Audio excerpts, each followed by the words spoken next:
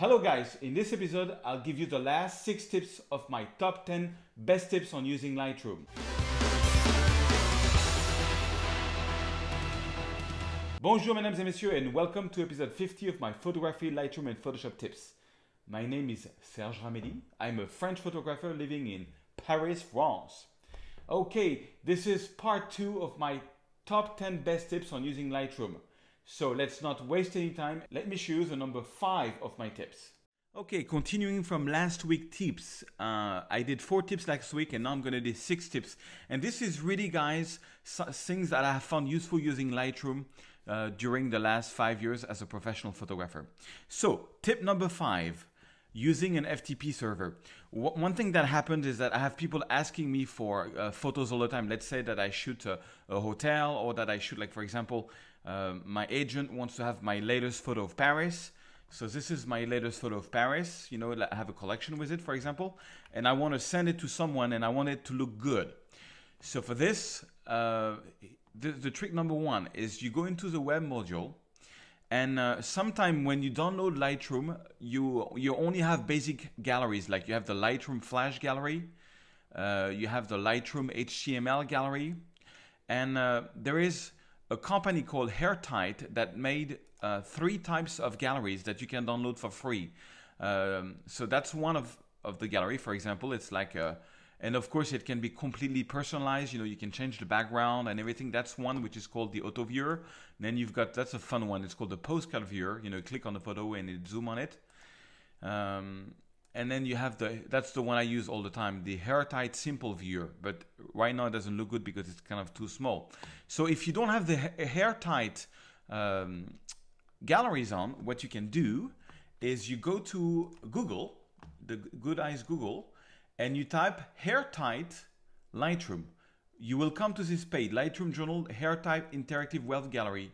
And on this page, it will give you not only it will give you the links to download all these 3 galleries for free, but it will also show you exactly where to put it if you're a Mac user or Windows XP user, so that it appears in your Lightroom. It's all there. It's very simple. 3 files to download. You just unzip the file and you put it here where it says where you should put it. Okay, so that was my tip number 5. Now the tip number 6 is, now for the tip number 6 to work, you've got to have a hosting service. And I have got several hosting service. And then you go here into FTP server, you go into custom settings and you put in your FTP data that you will get from your hosting service. And once you put in your FTP data there, I created a server path. Now, what is that? I typed in www/J, J for gallery. Why did I do that? Is because now let's say that I want to make a gallery to send it to someone. So I'm gonna make this a bit nicer. So I'm gonna change the background. I'm gonna put the background into black. I'm gonna make the size of my photo much bigger. Okay, I'm gonna make a title like my latest photos, and I'm gonna make, for example, the borders, the photo borders, a bit smaller. I don't like when it's so big. I'm gonna make it something like that. Okay, now it's something that I like. You can of course go over here, which is what I do as a Lightroom preset, and you can save it by clicking the plus. So you don't have to redo all that, which is what I did. I have a preset that I call Web Gallery Hotel because I usually send it to the hotel manager, and all I have to do is I select the photos and it's already there. Okay, so once I've got the gallery that I like, all I do now that I've put in my FTP data, I go into put in subfolder Paris June, and now and then I click on upload, and about a minute later you have the website here on the web. I can just send that link and look at the link. It's photosearch.com/J/Paris June. But all I did was put in Paris June. Now I can put anything that I want, and it's going to be www.photosearch.com/J and whatever I've put there. And I just, you know, send it to my customers, and they have the feeling like, wow, I made a website just for them, you know. And it only took me like 1 minute, and that's something that I do all the time. The only problem with that is that these galleries do not play on iPhone and iPad because they use Flash. So if you want them to play on iPhone and iPad, you have to go with the Lightroom HTML gallery, which I must say is a lot less nice. But you can still, you know, make things bigger and you can still customize it. But it's not as nice as the airtight galleries. Okay, so tip number 8. That's something that I do all the time. When I have to select, you know, for example, if I take a portrait of someone and I don't know which photo to select between this one, this one, this one, you know, this one, what I do is that I select all the photos I have hesitation on and I press the N key. The N key is the survey mode.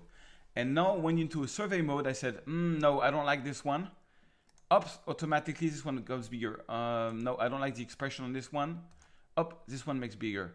And you know, it's like Highlander. At the end, there can be only one. And then I put a special note on this one.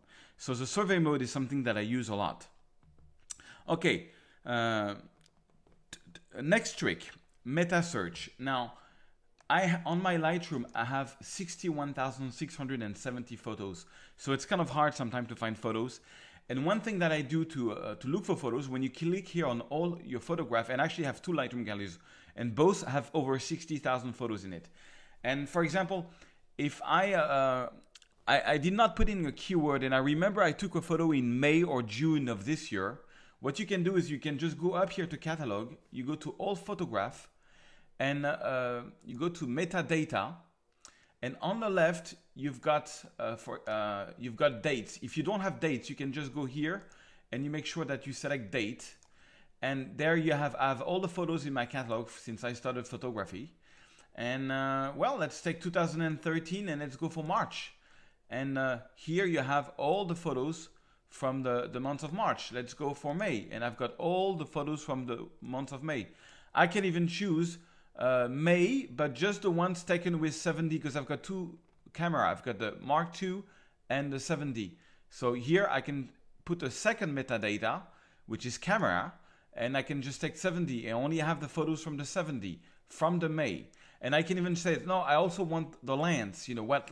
I remember it was a 17 and 40 lens. Okay, so now it's only 7D with a 7 and 40 lens.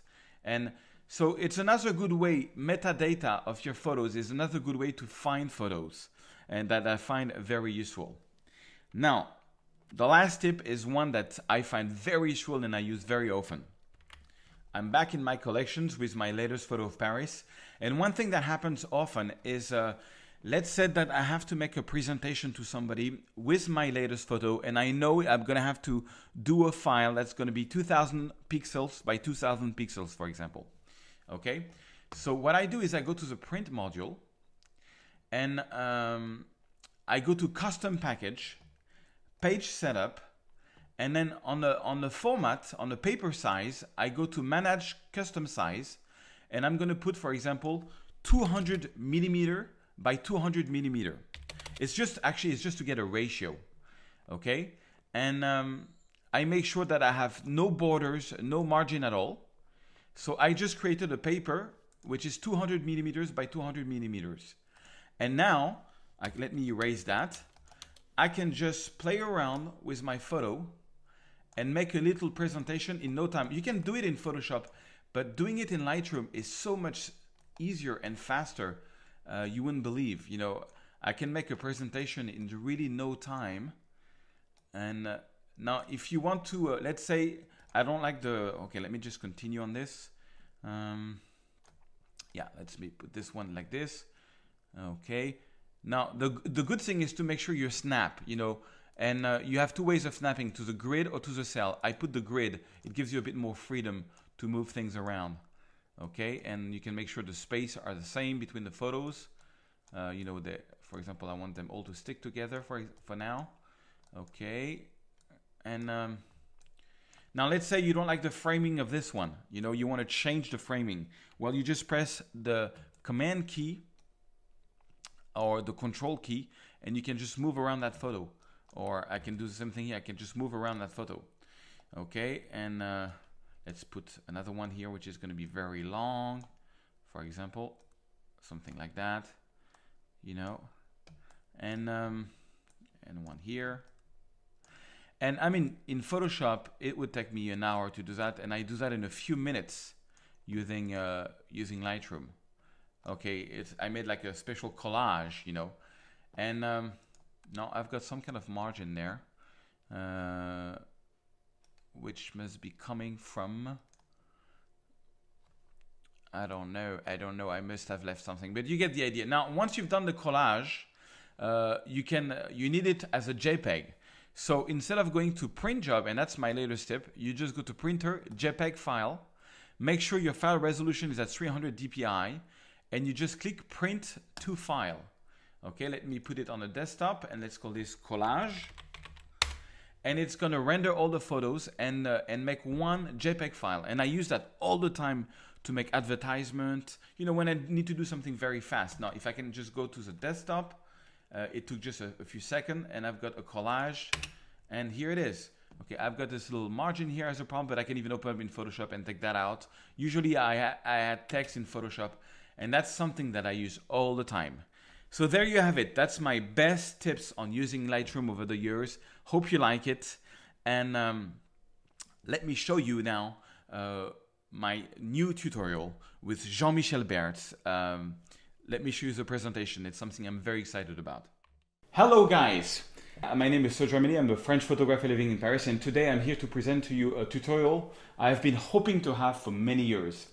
One of my biggest inspiration on photography when I started about 8 years ago is a man called Jean-Michel Berthe. He's also a French photographer, actually half French, half German.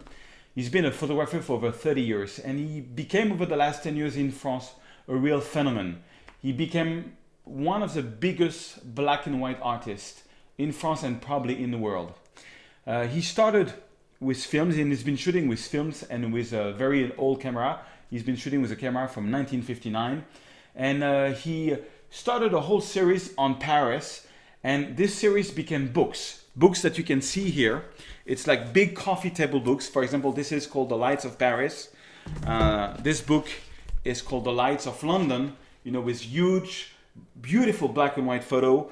This is, for example, The Lights of Tokyo.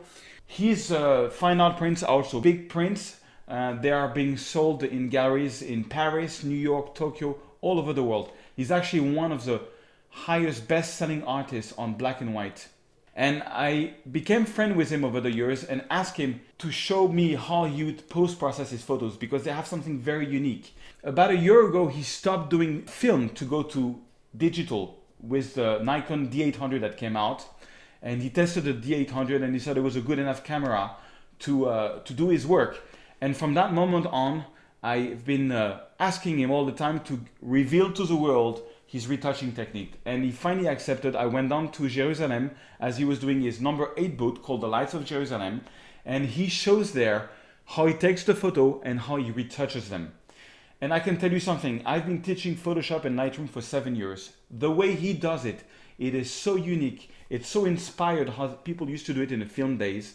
And honestly, I think it's the most powerful post-processing technique I've ever seen. I think you will learn more in this 2 hours course than I can ever teach you. It's been a tutorial that I've been waiting for many years. It's on sale on my website. We have a release promo code that you can find here. If you type in that code, you will get a 20% discount. It's just for a few weeks because we're releasing this course.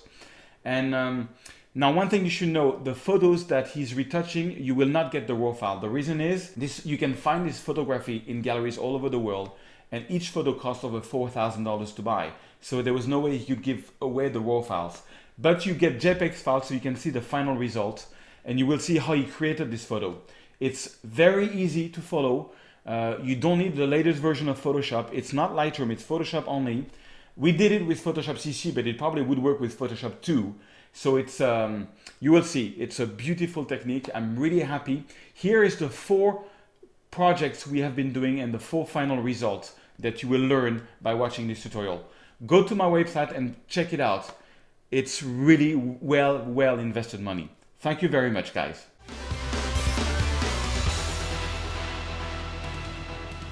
Okay, guys, I hope you liked that tutorial. I love the work of Jean-Michel Berthe, and you should really check out his work and his tutorial. It's the best I have seen in a very long time. Thank you very much, and I'll see you next week.